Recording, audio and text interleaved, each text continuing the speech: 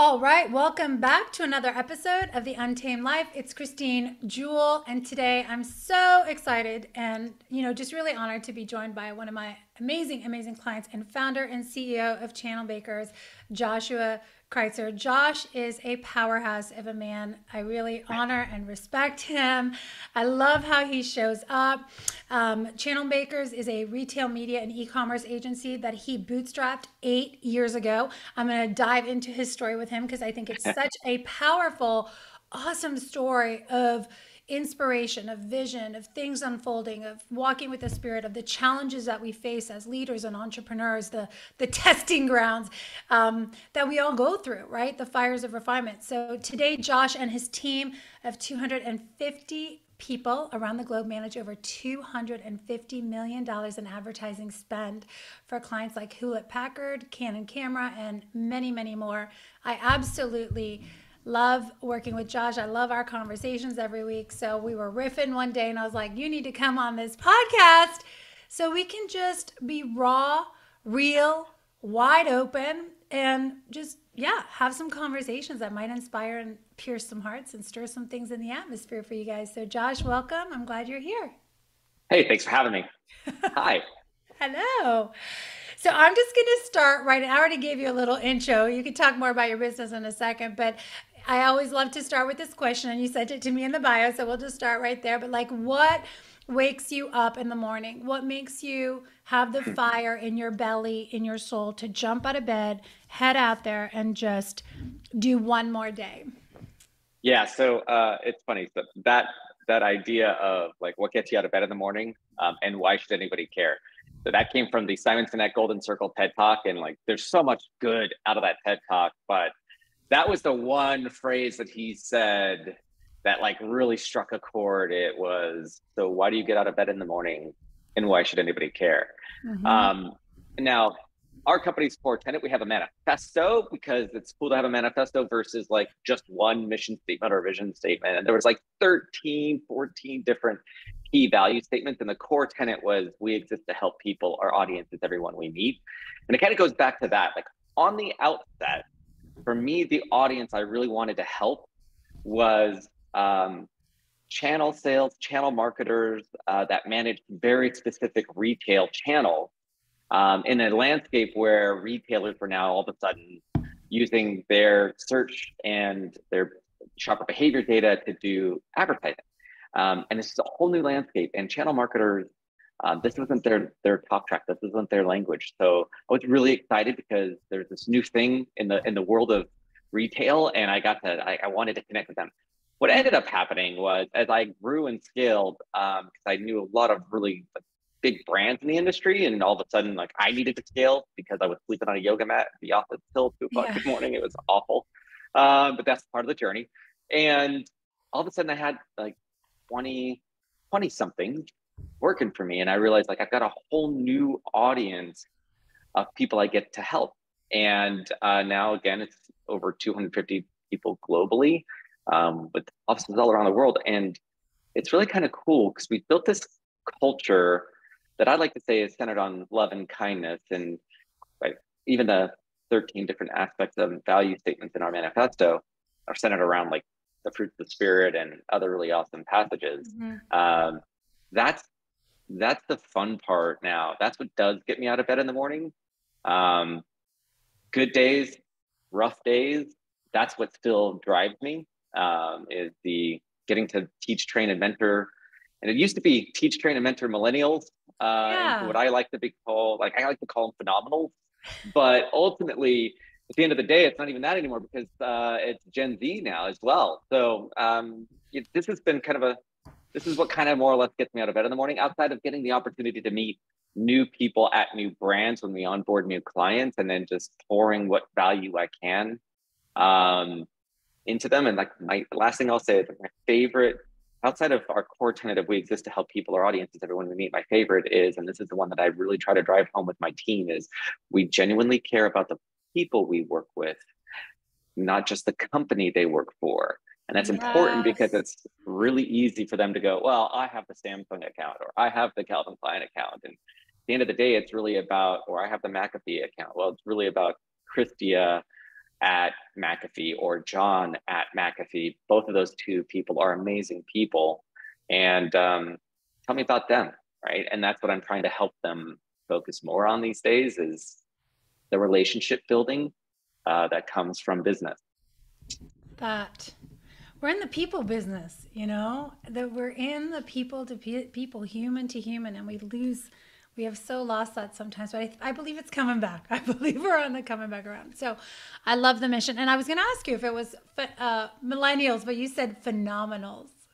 I love it. Yeah, What's yeah. that word about? I love it. I've never heard that before. No, I know. So that, I mean, maybe I should, I don't know. Yeah. I came up with that one day because I was like really blown away. I grew up doing things a certain way in industry. I had my processes when it came to delivering our value to our clients. And then, these kids get in here and they were just blowing my mind with the ways that they do things differently.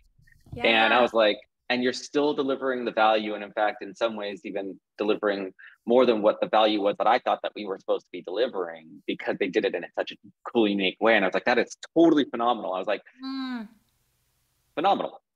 it is That's really phenomenal. what they are. They're phenomenal. So not millennials, phenomenals. I love that. I so love that because the amount of conversations that I've had with leaders, with execs, with people that are still stuck trying to do things the old way, their way, like Yeah. terrified of releasing control, terrified of handing over the reins. Mm. And like that really is like it's beyond just a bottleneck. It's just creates such dissension, I think, internally and always rooted in fear. You guys know I'd love to talk about the roots of fear that come in there. But I think that's so cool. I heard something yesterday as I was driving home on a 12-hour car ride from Canada back down. I moved my mom from Canada to the US, but it was just, it's like anytime you step into the next level of blessing, the next level of abundance, the next level of growth, or expansion. Next level is kind of one of those things. I like to say deeper, wider, whatever, right? It's like we move into a new realm. And when I want you to share your story in a minute.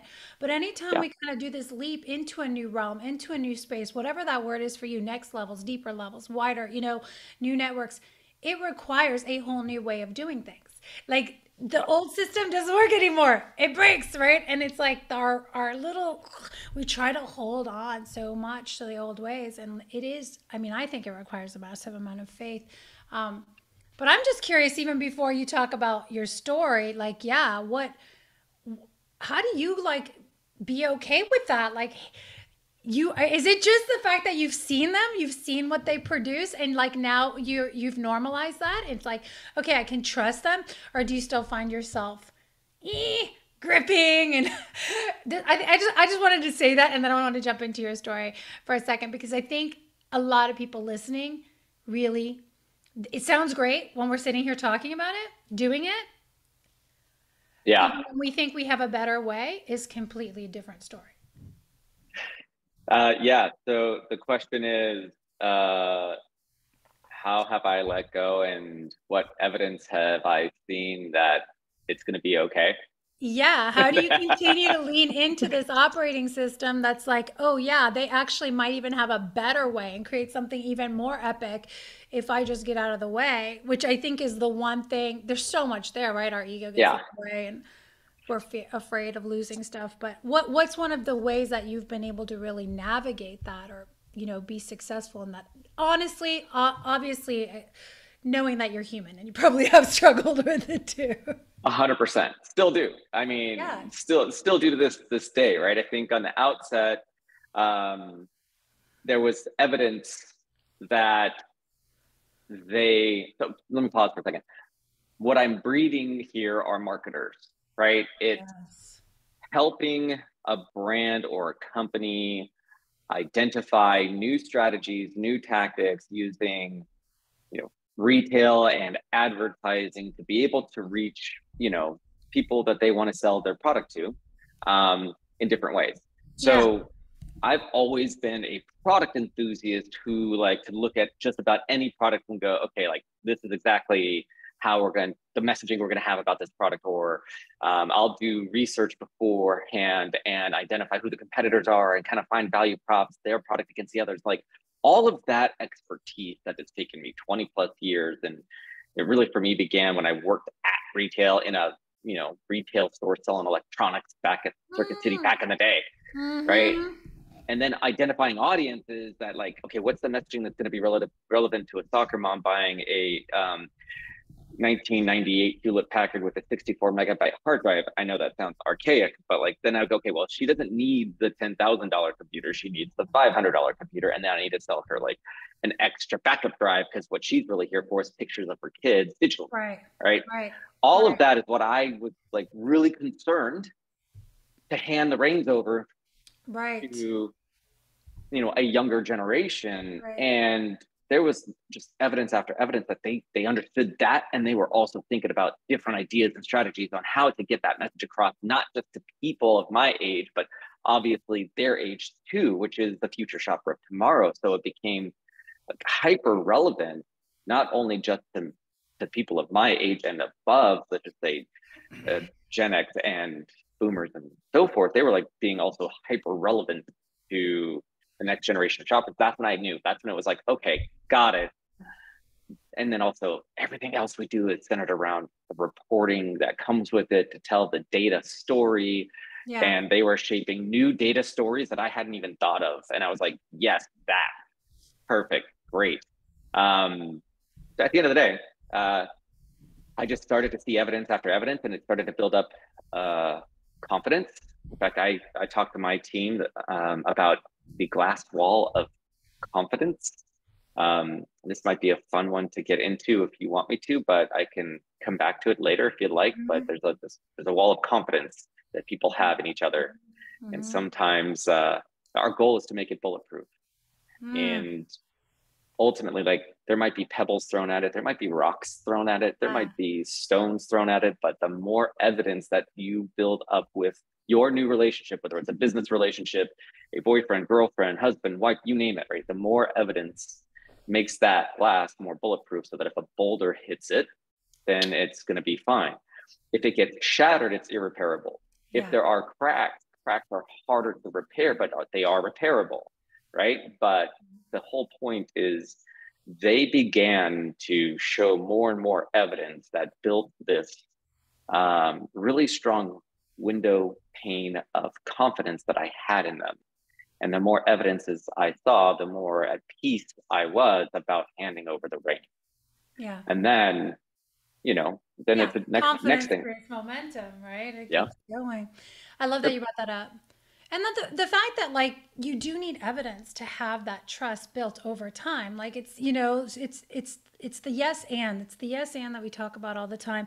I love how you said like it's like yes, they met your need and they added to it. It was the yes and they Yeah. showed me a new clientele to reach. Yes, and they also created new stories. Yes, and that's like you and I talk a lot about evidence. I talk about that on the show. I talk about with clients is training ourselves to see, to look for the positive, the evidence of it working, of it growing, of them adding, because our brains are hardwired to look for what's not working. Look how people are Yeah. screwing up. Look what they're not doing that we're asking.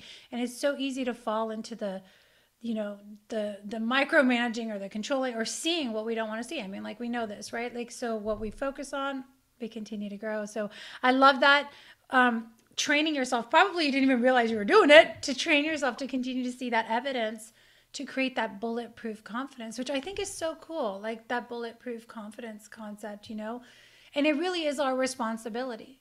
I hate it when people say like I don't have any confidence or I'm lacking confidence. I'm like, no, you just aren't paying attention and you are not cultivating confidence. That is, you're putting your confidence in something else. That's why you're not feeling it because your focus is on what's outside of you, right? Instead of like, there's evidence. There's evidence that keeps bolstering. So, and the other thing you said, I want to circle back to because I think it's important, is you said, when I asked you like what's enabling you to let go, what's empowering you to let go, allowing you, is that you know what you're creating. You said, I know what I'm creating in my people. I'm creating marketers. I'm creating basically like, right? You Yeah. know what you're creating. And I wanted to tap back on that because that's another thing that hit a lot on through either the coaching and stuff that we do or the conversations I have with people or a lot of leaders that are, when I ask them, like, what are you actually consciously creating? Are you clear?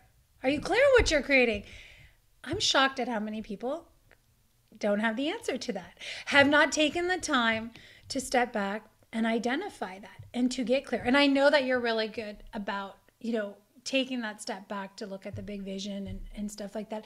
I want to back up a little bit, and maybe we're bouncing all over the place, but we'll see. I want you to share your story, because now there's all this talk out there about like, oh, the world's coming to an end. There's a recession. I don't know. I don't listen to this stuff. I really am very conscious of where I put my energy and my focus. But you're in a totally different place today, definitely emotionally and spiritually. I think that you were, before, and in your business and everything. You're just in a different position, in a different state of consciousness. So I would love for you to share a little bit of your story for yourself, the business, and also like you and Katie. I have the privilege of coaching both of you as a couple, which I have loved to see and hear your journey from where you were and how you guys were able to navigate it, honestly, like together through that, because that's stuff that breaks people. Yeah. All right. Let's go. So you want me to make sure that when I tell this story, also include Katie being right there with me through the whole thing.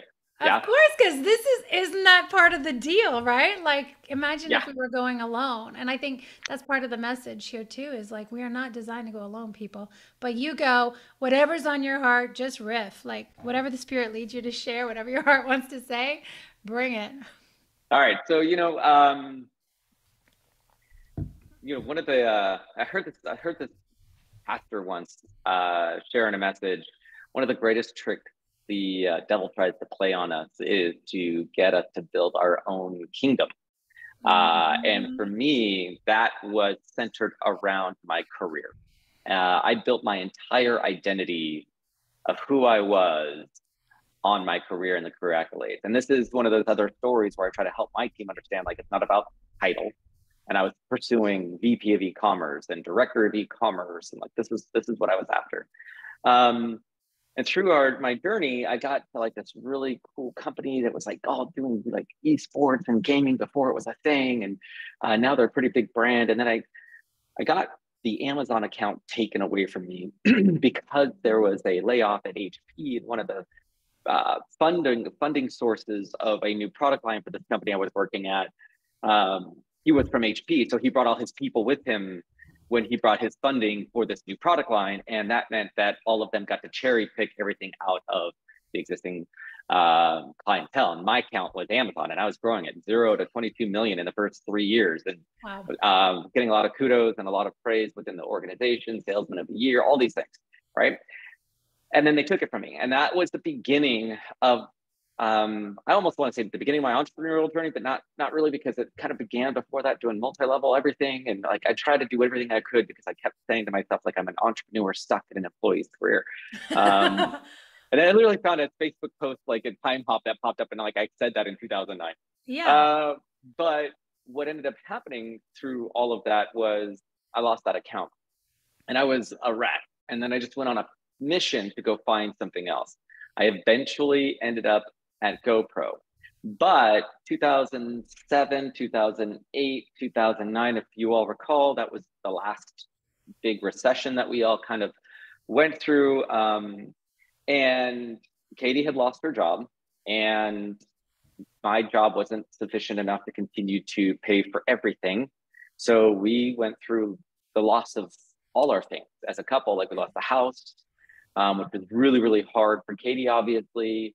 And I will tell you though, that experience in being up there near, in that home, it was good because my stepmother, who passed away in January of 2015, was our next door neighbor for about 5 years. So I got to spend her last 5 years as her next door neighbor with my dad and all of the things. And my dad and I got to spend a ton of time as well. Yeah, that's awesome. So for her, she also lost her home, right? And that's oftentimes women in a relationship want security from their spouse, right? And that was obliterated.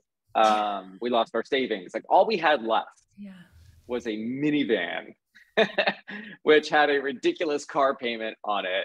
And then I had to go, like, I built a little website to pitch us as a couple and our family so that we could get into a new home because our credit had been destroyed and we had to rent from somebody. So all of that took place back then. And that was really God's way of humbling me quite a bit, right? I had to go through this humbling. But then when it came to my title and pursuing my career, I got to the action camera company GoPro. They were very anti-Amazon, but that's what people usually hire me for, is the internet retail accounts, Amazon or like a bestbuy.com or costco.com. Any kind of retail.com is what I've always been hired for. And I was like the third Amazon guy in the span of like 18 months. So my first day on the job, I had to tell the previous Amazon guy that I was the new Amazon guy. How about that? And that was my first tack of my first day on the new job. It's just not a great working environment for anybody who touched the Amazon account. I was always so envious of like all the other people at GoPro that were just crushing it and having an awesome time. And I was like, oh, I wanted to have that. Anyway, neither here nor there. Then I got fired for the first time in my career. Like the one big fear I've always had in my career was like, I never want to be unemployed. And then God's like, no, you're not only going to be unemployed, but you're also fired. And so I ended up being, unemployed for 6 months. But something I also tell my team is I used to journal like all my like little wins. And when it came to LinkedIn and writing a resume, especially when you're unemployed, you're writing like your resume 10 different ways for 10 different job positions. I kind of leaned into those daily wins, and like I was able to like reshape my value statement for being a marketer or being in sales or e-commerce or what have you. But that actually began to help me put together like an entire business plan and strategy for launching my own company. I ended up getting another job. It was a nightmare. I did get director of e-commerce, and they made me drive 4 hours each way to work in the worst of LA traffic. So I went from like San Bernardino County all the way out to like Ventura. So it was just kind of a rough commute. And that was just God humbling me a little bit further with regard to chasing a title. It's like, I'm going to wean out of you the very last bit. And so was this before or after you lost the house? Hold on, I need to know. Oh, this all after the house. This is after. Okay, so you're fired. You don't have your house. You have the minivan in a video. You're trying to get people to get you leasing a home, and you are still chasing the title because you're hard-headed. Because fine. Right? Because a lot of us are like, we don't get the lessons, so we keep going back to summer school, and here you are. And it's that's a great way to put it. Because that nightmare that I was living through, driving 4 hours back and forth, was actually in summer. So summer school. Great. Oh I'm going to use that.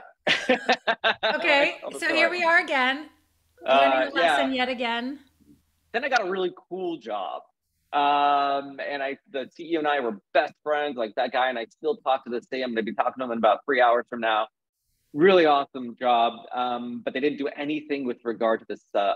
Oh my gosh, the silver lining story to my GoPro story was that I got to beta test Amazon's paid search platform. In my head, it was like, okay, Amazon's going to go toe to toe with Google. This is going to be awesome. Amazon advertising today is so much more, like streaming TV ads and Thursday Night Football. And that's what I talk about in all of my speaking engagements today and audio ads. It's that Amazon is a channel of influence versus just a retailer and channel of conversion.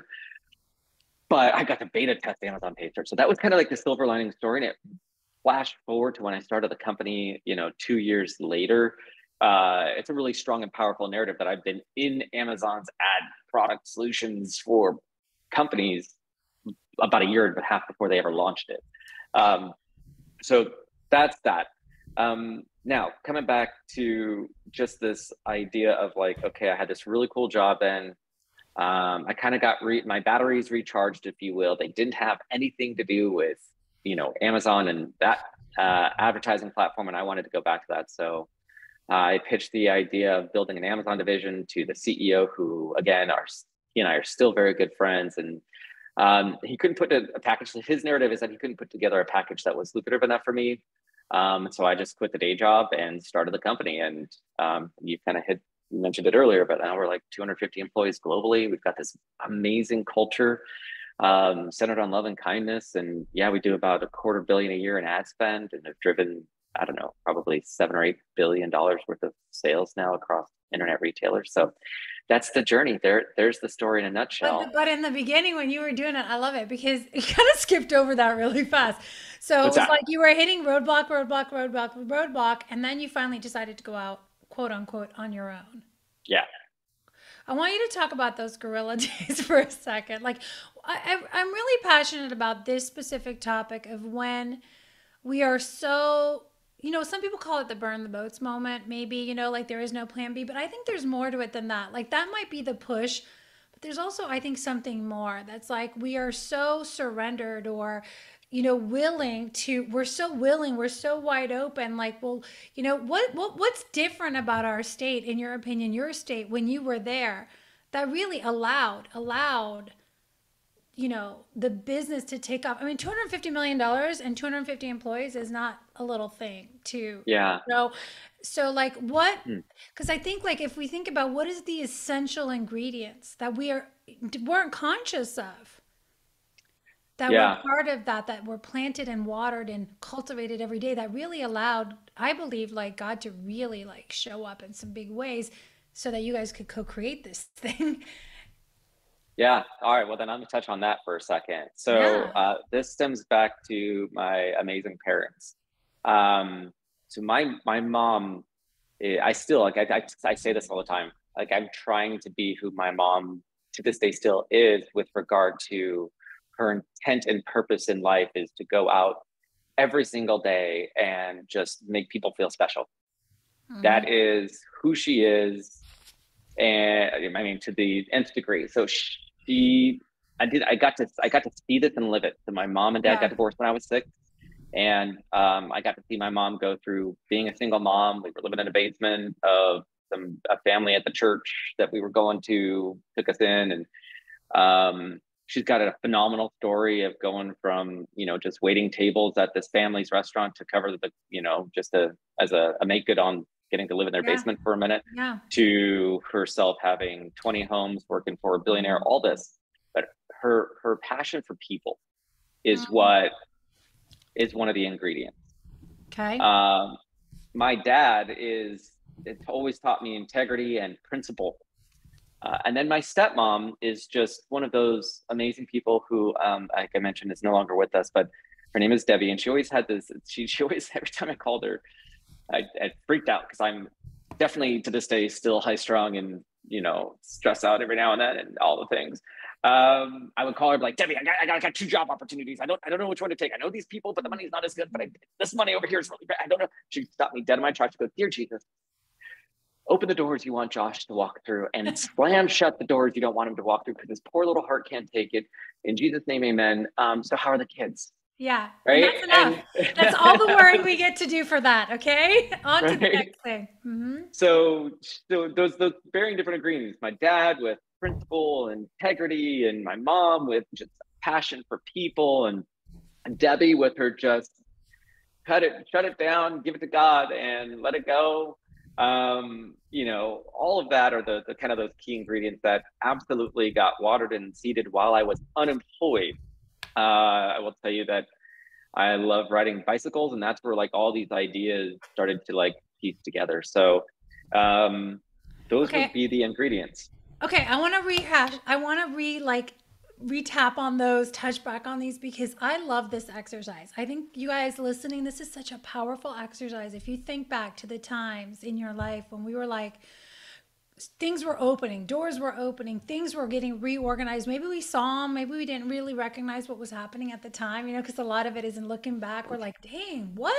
There's like all these miracles happen. They had to happen and line up in that perfect timing, and we had to walk. But like, it's never what we think. The ingredients, I think, are never. Not I think, I know the ingredients are never what we think the ingredients need to be, right? It's like, okay, passion for people, show up, make people smile every day. You and I have had so many conversations about that, right? Yep. We've talked about the pandemic effect on mental health and like disconnecting from people, disconnecting from that secret ingredient, and all of a sudden how hard business gets. So, being in the passion for people, and that's your gift. And the integrity, being in integrity, which I want to come back to in a minute, in principle. Number 3, you said Well, Debbie, I'm going to go. Debbie decides to give it to God, let it go. I mean, Yeah. it's like give it to God, let it Yeah. go. Let's move on, move on to the Yeah. next topic. I know you and I've had many conversations about that because we're always in the testing of that. We're always in the trials of that. Like I'm still, in it myself too. And the fourth one is I want to say this too. You and I have had many conversations about the riding the bikes, mountain biking, or getting on the spin bike, or getting on the Hmm. road bike. Because then it's like, I believe, honestly, you guys, listening as a high performance coach, like I do believe that this is kind of the icing on top is like, then go do what lights you up. Go do what's fun.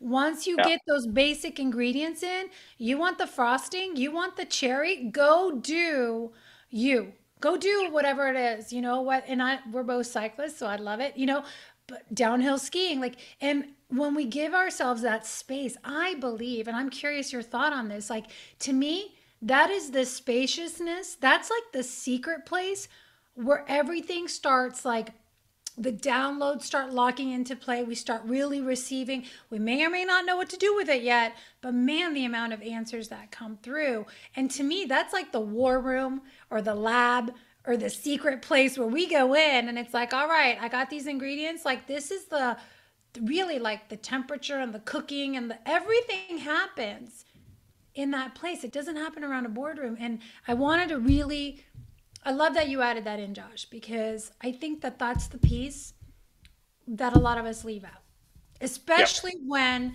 things start really rocking and we're getting in the momentum and we're traveling and you're having meetings and there's like this demand and that demand.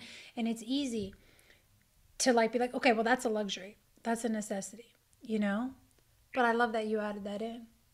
No, I would say the challenge I think all of us face is prioritizing it. I still struggle with that. I mean, I hate to say this out loud, but I bought an e-bike because You my guys.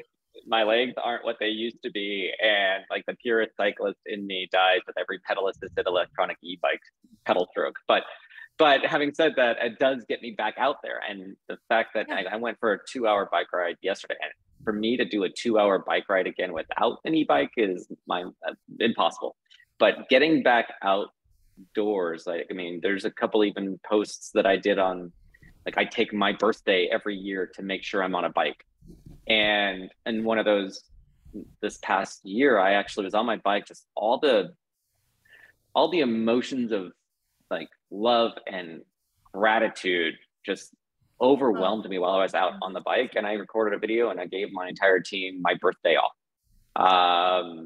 So I gave them a free day off just because of my heart was so full. Like I was actually back out there again. This is also, coming right out of the or still somewhat in the pandemic, where like just to even be able to get back on my bicycle and get back out was really powerful. But I think it's a matter of prioritizing it, even if you have to get an e-bike or whatever it is for you. because Right? it's For not me, about the bike riding, right? It's about what yeah, happens while you're on the bike. It's about what you tap into while you're on the bike, while you're on the road. I mean, I used to be a triathlete. I used to run copious amount, long distance, long distance. And I remember the days where if it wasn't like a minimum of like, 10 miles, I was like, oh, that was a waste of a yeah. workout. And it was like, now I'm like happy if I run 3 miles. I think it's like a massive win, but it wasn't about the distance. It wasn't about the technique. It wasn't about the fancy, racing bike. It was about getting out there and being in the motion, moving that energy, unlocking.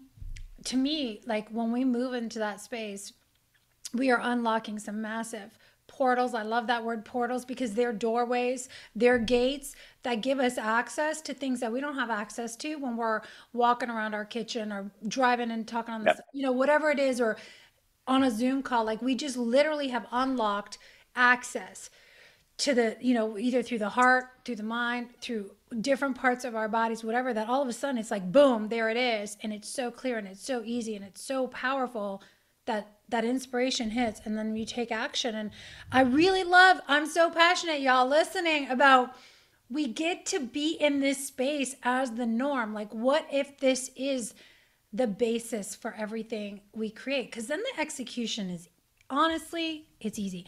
But, one of the things is like, so we've talked about these keys to success. And by the way, I think I'm inspired to do a podcast on portals. So I'm going to do one on like All right. unlocking it. But like this is what you just said is it gets you back to your heart because you're so overjoyed, you're so overflowed that all of a sudden, what did you do? You went right back to your secret ingredient number one, which is passion for the people.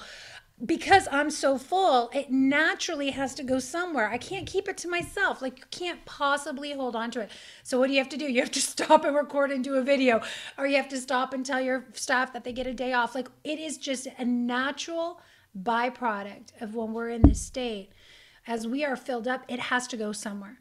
You know, it's not something we can hoard. So the cool thing is, if we want to live from it, I'm riffing a little. Okay, I'm moving into preacher mode, but I believe like if we want to live from that place of overflow and we want it to be easy to create value, we want it to be easy to connect with people, we want it to be easy to make that video or whatever it is, make that decision. It's like go to the place where it easily flows from you, right? Yep.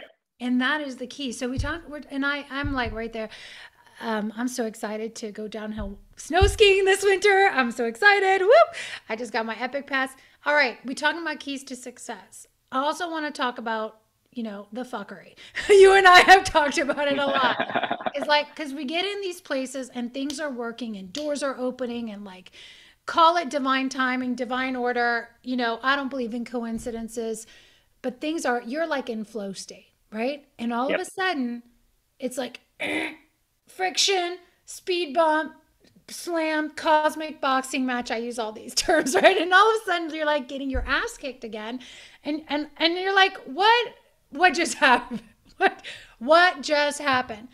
So I talk about this a lot on the podcast, but I think that we have to come back to our humanness and the fact that like, it's awesome and it feels amazing to be in this flow state. And we do amazing jobs at getting in the way of flow and tapping back into the things that create resistance, in our lives, in our business, in our bodies. So I would love for you to share, what's some of the fuckery here that in your own experience, as you've continued to grow and navigate and your business keeps transforming and evolving, and you might still be holding on to old ideas or old ways, like what puts you into that space of contraction that disconnects you from the flow, right? And what are some of the, like, you can be very precise, very tactical if you want to, because I really, I believe that when we identify it, then we know, now we're opting in. Yeah. Yeah. And everyone has a version of these. So let's not pretend like we don't have them. But what are the things that block the flow, block you to be in this space of overflow, of just, alignment, and where everything starts getting freaking hard, stressful, slow? Because I would love for you to share. It's always been fear. And then fear causes some if you allow it to, can cause complacency. And then coming right off of complacency is guilt, and then coming off of guilt comes shame. It ends up being like this downward spiral. And then like I had every intention this morning of creating like 4 videos for the team, for the clients, and a training video or 2, right? And all that gets just bought because some trigger gets me into a fear state instead of a creative state. And I definitely feel so appreciative of my creative team who's like, so is he good today? Right. And that is a bad, place to be, where your team has to question, is he doing good today? Because we have like 4 videos we have to create. And then it fear trigger me to get into like a negative state. Right. And that's what we talk about all the time. It's like, how do I stay consistently in my creative state? Right. And my creative state is my happy place. And what triggers the happy place to combat the fear state is, natural endorphins coming from exercise. And my number one choice in exercise is cycling. Right. It's getting out on a bike, whether it's a mountain bike or a road bike. And so that's, it's usually, to answer that in a long roundabout Josh-like way, it's fear. It's always a fear trigger. Fear of what? Fear of what? What are some of the tactical, like, because, I think people think, oh, when I get to a certain place, when my company does X million dollars, I'm not going to have this fear anymore. When I do 10 million, when we do 20 million, when we have the Ferrari or the Porsche or the things or the boats, right? Because let's be, you've had some pretty amazing toys, but like, does it go away? Like, this is the thing that is so interesting and we know it, we know the answer, but we actually, there's a part of us that believes that will have liked it. Like it just doesn't go away, right? So, like, what is the fear still, even in the place? And it doesn't mean that you have to be engulfed by it, but it still shows up. Like he rears its ugly head. The triggers try to tempt us, to bait us. And you and I talk a lot about the bait, but what is some of the bait or the fears, that show up? Yeah. I want to say at the top or in the seat of a CEO or, and ultimately they're human fears, because we're human, so we all have them. But what are some You of the know, big? so there's a couple things. One, there's still scar tissue from the last recession, right? And that scar Yeah, tissue lends itself to the idea that I'm going to lose it all again and I'm going to be destitute and yeah, living out of a minivan, or the only thing I own in life is a minivan that I owe, a stupid amount of money on. yeah. That's one. Um, the other is, and the second I say this word, you're gonna go crazy. My competitors, I see, there it is. My competitors are gonna steal my people or steal my clients, and there's that fear, right? Like that is always rearing its ugly head. Um, and then there's I guess the other one would be just relevancy. Um, is the value I'm adding still the most relevant thing that's top of mind today? And you mentioned it earlier. Like I'm in an industry where literally last week I was in New York at an Amazon event and they launched 7 new products. We're currently part of 39 betas. Some of them which we kicked off with Amazon. But at the end of the day, like we're moving so fast that it's very easy to get caught up in I don't know if you've ever been knocked over by a wave and you're just rolling around. Like it's very easy in our world to for that to happen because things are moving so So fast, and then you've got fast.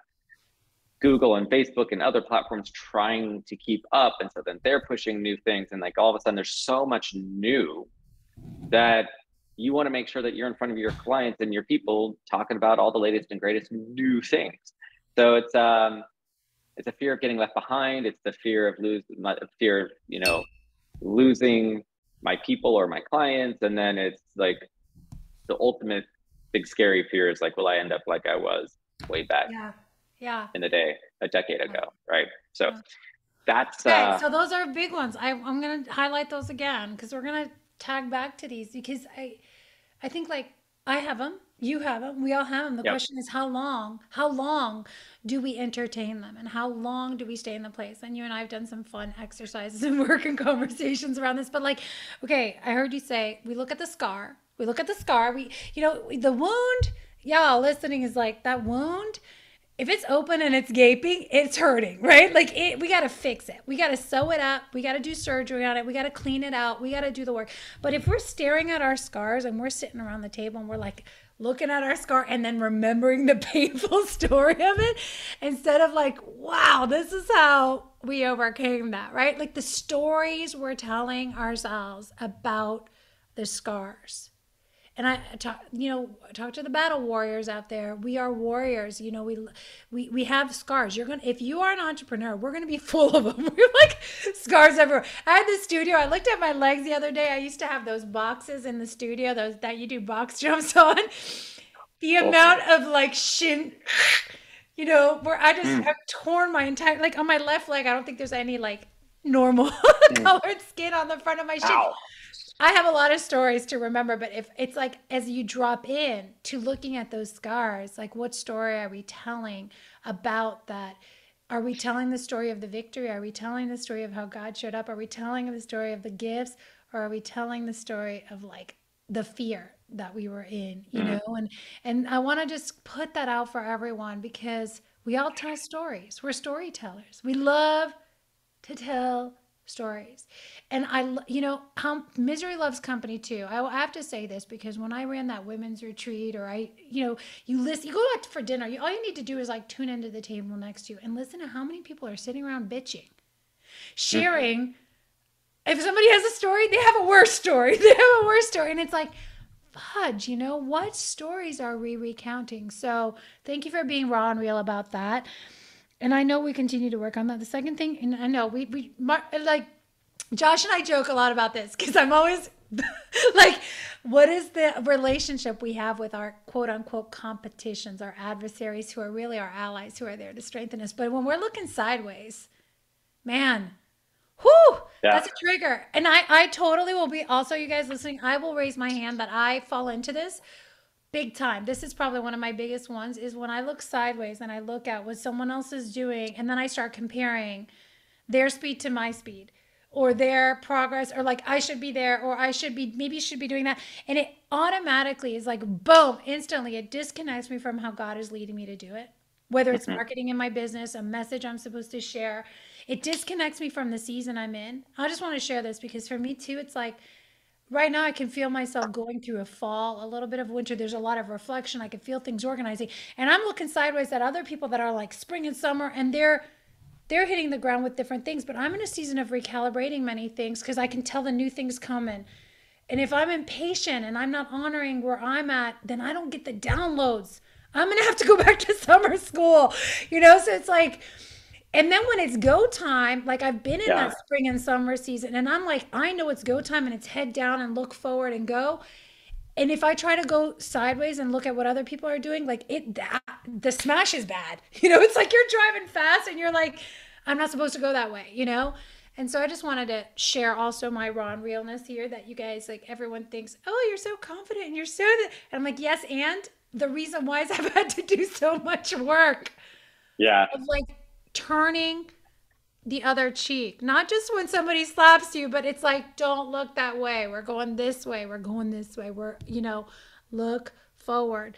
So the trigger there is looking sideways, and the story we're telling ourselves about that competition and what it says about us. When really it has nothing to do with us. It has everything to do with just what they're there. Here I am. What's my lane? What am I doing? What are we Yep. being called to do? The other two you said is questioning your value, which is huge. And, I want to tap into that for a second. And then the last one you said is fear of all the things, like getting caught up in the pace. We get caught up in the wave. We get caught up in the speed of things. We get caught up in the rat race. We get caught up, and we are no longer setting the pace, the internal pace. The external is setting the internal pace.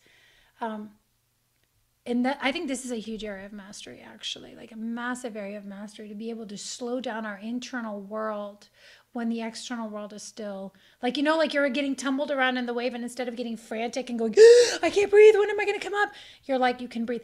Mark and I were in Costa Rica a summer and a half ago, I don't know, whatever. We went whitewater rafting. We were in like those five, class 5 rapids, and of course they tell us, like, there's a high probability your boat is going to flip over. Everybody that wants, so of course we're like, we want to be in the boat that flips over.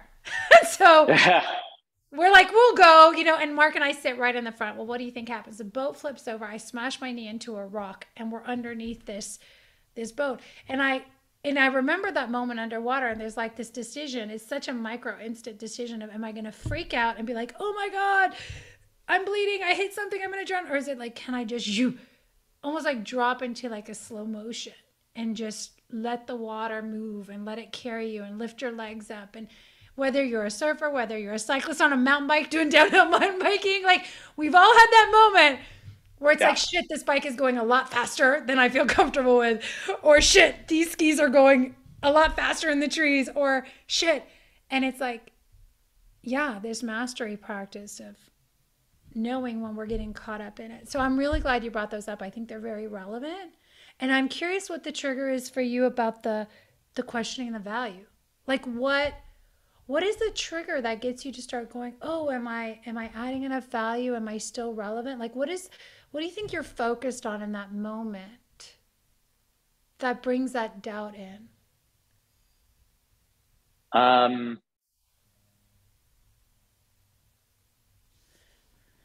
Yeah, What are the triggers then, is the question? Well, I think this is something that we struggle with a lot too. It's like, am I still adding a lot of value? Do I still matter? Like, am I still, and part of that obviously might be ego. And part of it is also like we genuinely have this huge heart to serve. We're artists. Right.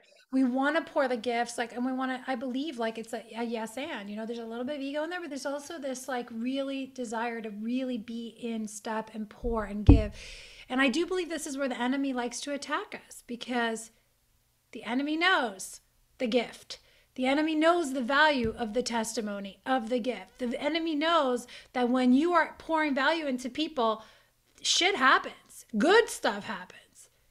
And and I believe like when that those seeds get planted in whatever ways and we give in, we stop adding value. We stop bringing it, or we water it down, or we're afraid of getting canceled, or we're afraid of having the conversation. So what are some of the triggers? Like I could think of one right away, but I want to hear what yours is.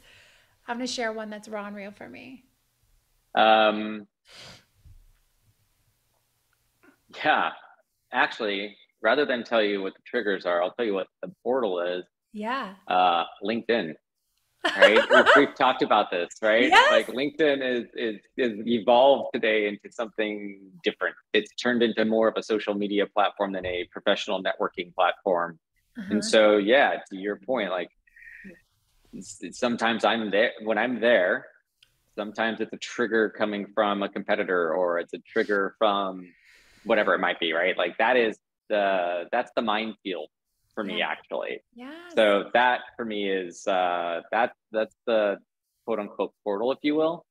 It's the minefield that I'm navigating. And when you mention those raw moments where I'm going too fast, or I hit my knee and I gotta flip this back over, and I have like in that moment I have to decide what side of the coin, if you will, am I going to embrace right now? Is it the good for them and what they just did?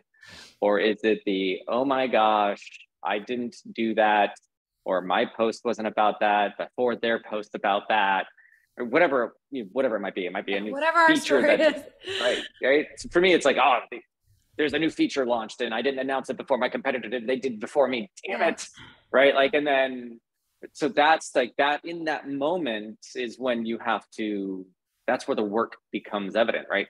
Have I done the work to make sure that that's not going to trigger me into a negative state, of which then derails the rest of the value I intended to add to the world today, right? And that's my minefield, and or that's where the fear. Yeah, and we've talked about it before, right? There's so many things I want to say and put out, but there's fear of being canceled, and like, what if I have to re-wordsmith 5 times over before I hit post? All of that is just there it is.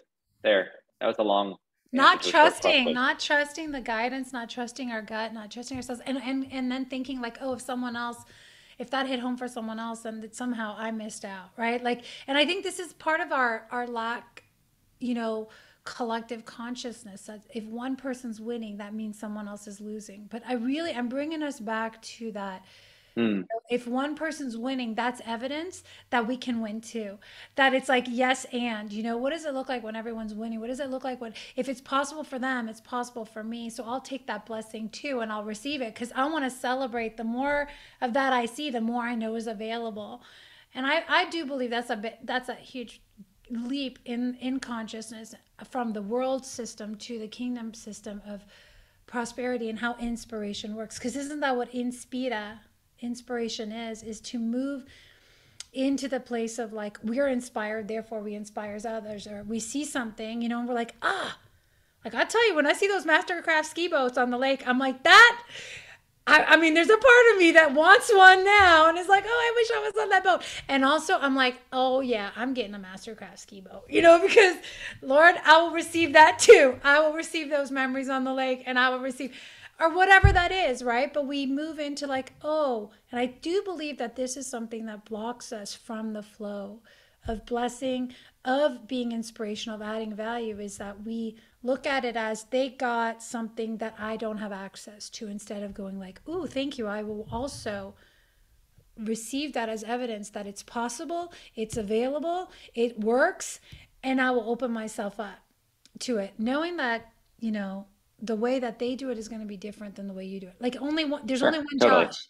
Nobody can say what Josh says. Like, no, like it's like, well, I really do think like what's meant for you, like I do believe that when whatever mission God has in your heart for your business and for you, like it's there for you to deliver to the world. So as we wrap, I am curious, what are you really looking forward to? What are you excited about this season of life here today? It's October 31st, 2022. Like, what are you really on fire for? I love to work with leaders who are really on fire for what they're doing in their industry. Leaders who are here to change the game, who want to lead different, love different, show up different. This is why I love working with Josh, you guys. Like, he's committed to doing it different in all areas. So I'm just giving you a little shout out. But this is what's cool. I get really excited about working with people like you that are doing different, right? And so I'm curious, what are you really excited about in this season of your life where you are positioned right now? What are you looking forward to? I'm gonna tie it back to just one word, and that is reconnection. Mm, Um, we talked about this the other day, and you encouraged me to put a social post out and all the things, and I did. But it was centered around this one question that you asked me, and the question was, when you are your most true and authentic self, what are you doing? yeah. Right? And my response was, I'm with people, I'm in a room, I'm adding value, I'm either Yes. coaching or mentoring, or I'm sharing some new thing that's happening in the industry. Like, that is that reconnection, and getting back out there is what is the most, powerful thing that I'm the most excited about. Yes, I could sit here and tell you all about what the shifts in the advertising industry and all that. Like, I could go into that whole narrative right Yeah. now, but that's less exciting Reconnecting to with me people. than getting in front of people again and reconnecting and high fives and hugs and all the things, right? That is what is the most exciting for me as we look towards this new season. The new season for me is getting back together. I mean, if you look right behind me, it's 8:07 a.m. Historically, this office would be packed full of people, but the motion sensor lights are off because nobody's walked through the front door. Yeah. Getting back together, and I'm not mandating my people come back, but now the question became, as we talked about the other day, it's, where are my people? And my people meaning clients, friends, employees. Where are they? And they're all out there virtually as well as in person, of Yeah. which I have to make more of an effort behind my passion now of being in person with people. And that's what I'm excited about. I'm excited to get back together with people in person and have fun, add value, create memories, all of the above Yeah. there. I love it. I love, love, love it. Reconnecting with people. Guys, it's so simple, right? Reconnecting with people. It's so simple that our brain wants to complicate it and make it so much more difficult or whatever, keep you in this office doing all the things that disconnect you from people. And even since we had that conversation, I have seen you like, like new rocket fuel underneath you. So I'm really excited, Josh, really to see what's in store, what's coming up as you move more, and really not move into the space, but embrace just your place in the space and just bringing more of you to it. So I just want to thank you for that. I want to thank you also for being raw and real. Like, when I ask my clients to come on, I think it's amazing because they're industry leaders. They're doing amazing things. I just honor their dedication, their commitment. I honor your dedication, your commitment. I'm asking them to be raw and real on this show, like, so it's awesome. And I hope that it inspires you and it leaves a mark or stirs something inside of you. I think we talked about a lot of relevant things today. I do want to wrap too with one, maybe two last questions is, because you do invest in yourself with coaching and mentorship. Obviously, we work together. Like, and at the end of each show, I always tell people, like, hey, if you're interested in mentoring, if you're interested in coaching, you want to take the journey further, here's how you can reach out to me. But I'm curious, as someone who invests in himself and even our journey together, like, what would you say Hmm. what is the biggest what have you gained? What do you gain the most out of having this, relationship? Because it is a relationship with a coach or a mentor, or even our work together. Like, because everything is about like what are you're planting seeds, what are you harvesting, what are you coming back, so what is it providing for you as a leader, as a CEO, as a husband, a father, why? Yeah. So here, I'll be as brief as I can. So I have long invested in myself from reading hundreds of books and all the things going all the way back to high school. My mom made me read How to Win Friends and Influence People before I started my first day of freshman year of high school, right? So I've been long investing. I've also, like I mentioned, been part of varying different multi-level marketing programs, of which usually have a tape series or a book Yes. series or a CD series, and you have to listen and keep the motivation alive and all of the above. And I've always been a believer in the abundance mindset. I can always do more. I can always produce more. I love listening to, motivational speakers like your Tony Robbins or your John Maxwell's and like Yes. all of that, right? In the fear state, that has been challenging to remember who I am Yeah. and what I believe, right? So having a coach and a mentor, I've got a number of mentors, and I've got you as a coach and one other coach, and it's all about perspective for me. It's it's a perspective shift. It's shifting my perspective back towards what I know I believe and who I believe I am, Mm-hmm. versus who fear says I am today, right?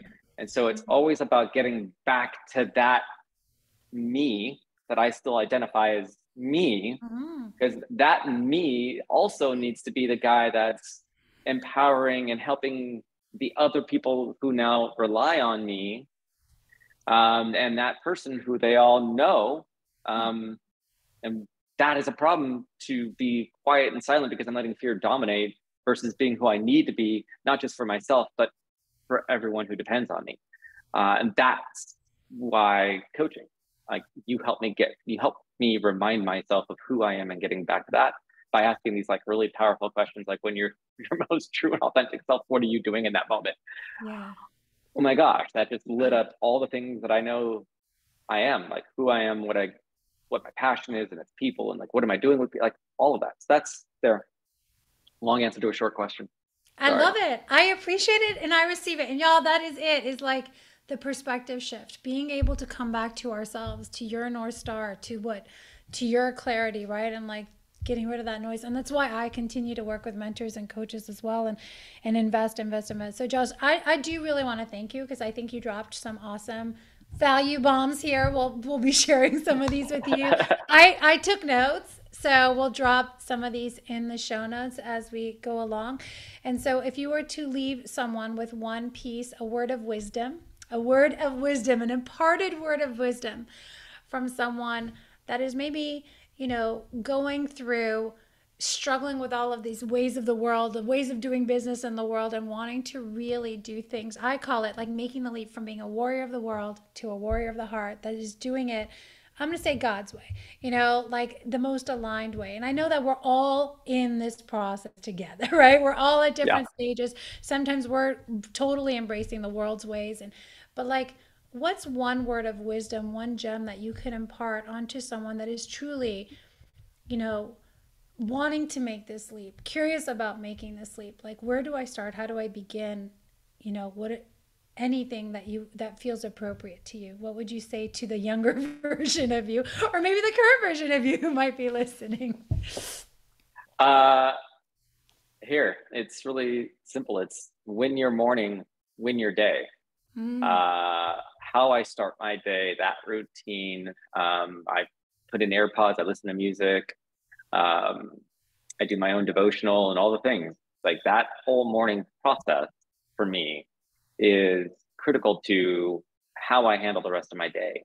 And when I get kicked in the teeth midday, turning back to that process. And I kind of call it, I know it sounds so goofy and cliche, but I call it like my love tank. I need to fill up my love tank in the morning, just like fill Yes. me with all the love and the gratitude and all the right feelings. Call it the fruits of the spirit, typically, right?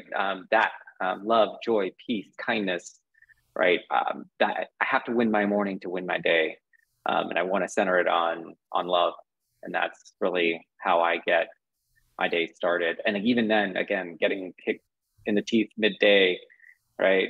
That is how I go about doing it. I throw in my AirPods, I listen to some music, and midday I go for a walk. In the morning, I'm usually just find a nice quiet place, and there's my tidbit. Yeah. That's your calibration. That's how you get plugged in. Amen to that. Like who owns your morning owns your day is really what I heard you say. And it's either going to be love or fear. So Mm, I love what you just said exactly. there. Yeah. That's the exact way Like, to am I put it. Love plugging or in? fear. Yeah. Whoever owns my morning owns my day. Is it going to be love or fear? So thank you for that. Thank you for being here with me. I appreciate you. And you guys listening, we'll drop the links in the show notes of how you can connect to Josh. I'll let you share that real quick. How you can connect to myself if you're interested in learning more about coaching and mentorship. Josh, what is the quickest, easiest place for people to connect with you? Probably just LinkedIn. Okay. Just Joshua, and my last name's goofy to spell, but it's Kreitzer. Yeah, There you have Joshua it. Kreitzer on LinkedIn. We'll drop that link in the show notes, you guys. Until next time, here's to loving fiercely and leading courageously. Bye for now.